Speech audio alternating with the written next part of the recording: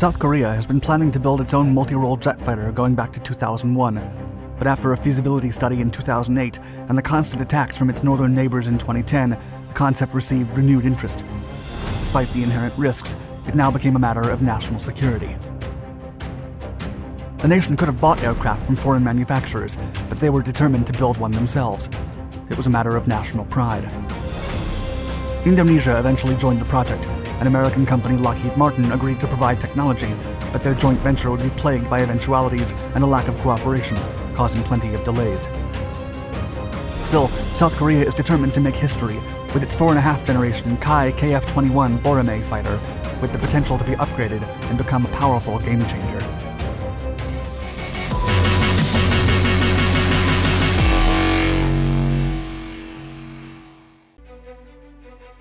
Origins. The origins of the KF-X Advanced Multirole Jet Fighter project dates back to March of 2001, when South Korean President Kim Dae-jung announced the development of the new aircraft. Intended to replace the country's aging American-built F-4D-E Phantom IIs and F-5EF Tiger IIs, the program was immediately regarded as extremely ambitious, and the Korea Institute for Defense Analyses doubted that the incipient economy could carry the enterprise to completion. Regardless, research and development started in 2002, with the requirements determined by the Joint Chiefs of Staff. Soon, however, the venture stagnated due to several delays and postponements, while its monetary cost was constantly debated. The development of the domestic defense industry then became a top priority after the constant threats and attacks from North Korea, even when the expected cost per unit would exceed purchasing a model from a foreign manufacturer. Still, it was believed the program would have a positive ripple effect on national high-tech industries. In July of 2010, Indonesia joined the project, and a partnership was consolidated. The new associates were committed to funding 20% of the KF-X undertaking, as well as cooperating with the technological development through their national aerospace company. Moreover, Indonesia would purchase 50 of the 150 to 200 aircraft expected to be produced. Meanwhile, the South Korean government would absorb 60% of the cost, and domestic and international private companies would complete the remainder. Korean Aerospace Industries won the production bid, with American Lockheed Martin offering technological support, and the subsequent contract and delivery plan was set for no later than 2026.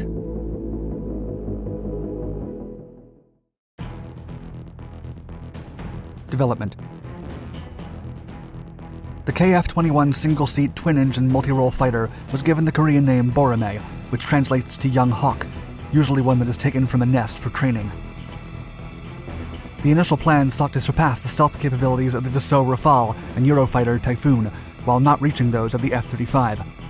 Likewise, it was planned to be superior to the F-16 Fighting Falcon in terms of greater combat range, longer airframe lifespan, better avionics, active electronically scanned array radar, more effective electronic warfare, and data link capabilities.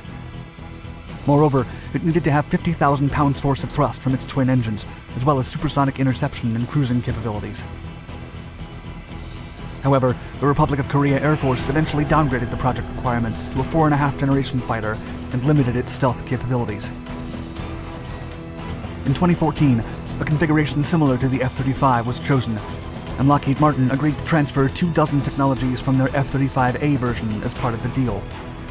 Nevertheless, the US government impeded the disclosure of 4 vital systems: the AESA radar, the infrared search and track, the electro-optical target tracking, and the radio jammer.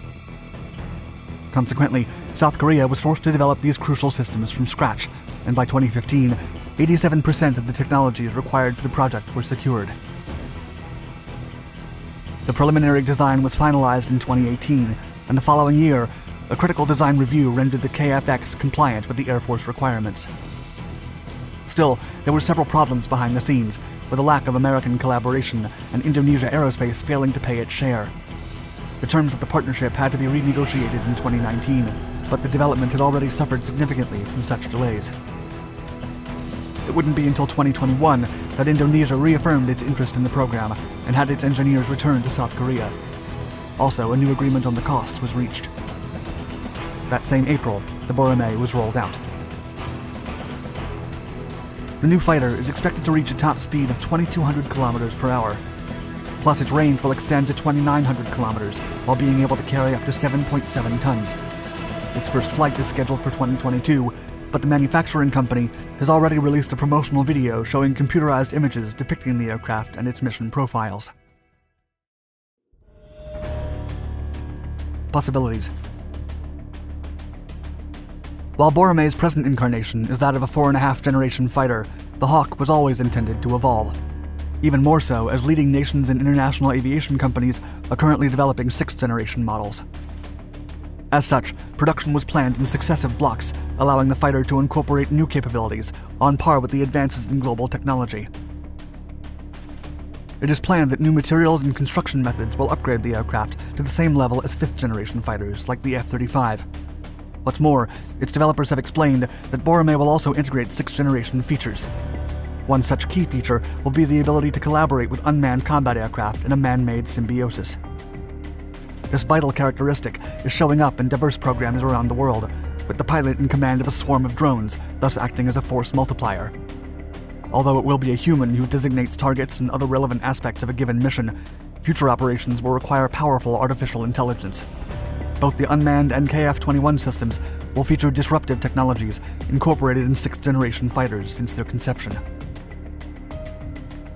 It may be a gamble on the part of the South Korean military, but their evolved chick Hawk might actually be ready before any 6th-generation fighter, which would be a major export advantage for the growing industry.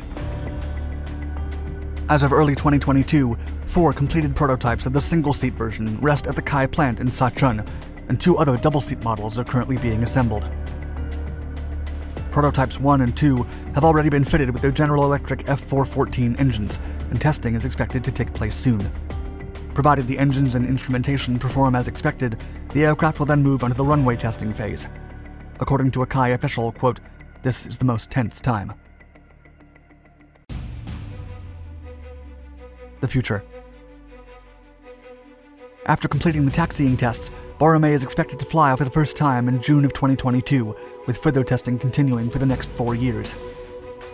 In addition, KF-21's domestically developed advanced AESA radar is said to be superior to Russian and Chinese models, and in the following years, a prototype will be installed and tested on the fighter. As for the sensor section, the IRST will complement it, as well as an advanced optronic tracking and targeting equipment placed under the cockpit. Besides, Boramae will also feature electronic warfare and self-defense systems advanced enough to increase its situational awareness and survivability. Equipped with triple redundancy flight computers and an automatic collision avoidance and recovery system, the KF-21 is expected to be a safe aircraft to fly. Furthermore, the progressive advancement of the model will comprise 3 blocks. The first batch of 4.5-generation fighters will have reduced radar observability. The second, more advanced in construction, will carry inborne armament, which will upgrade its stealth capabilities. Finally, a third block of enhanced design, construction, and materials will enable Boramae to enter the league of the F-35 and F-22 as very low observability aircraft. As 6th-generation fighters go, the future KF-21 will likely be armed with laser weapons and artificial intelligence to execute cyber attacks. This hypothetical fighter would require a more powerful power plant, able to simultaneously produce more energy and handle excess heat efficiently. Plus, it might reach higher speeds than Mach 3. Meanwhile, the concept is looking for potential customers to support its development. Boramae has assured 120 units for the Republic of Korea Air Force at $60 million per unit, as well as 50 to 60 units for Indonesia. And its service life is designed for 30 years, though it remains to be seen if it can last 2.5 times that for a safety margin.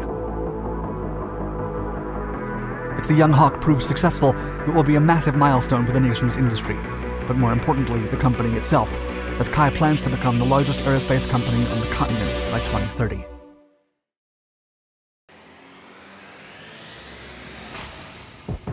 Thank you for watching my video. If you enjoyed it, please hit the like button and let us know your thoughts in the comments below. Also, don't forget to subscribe to all our Dark Documentaries channels for more military advancements from across the globe. Stay tuned.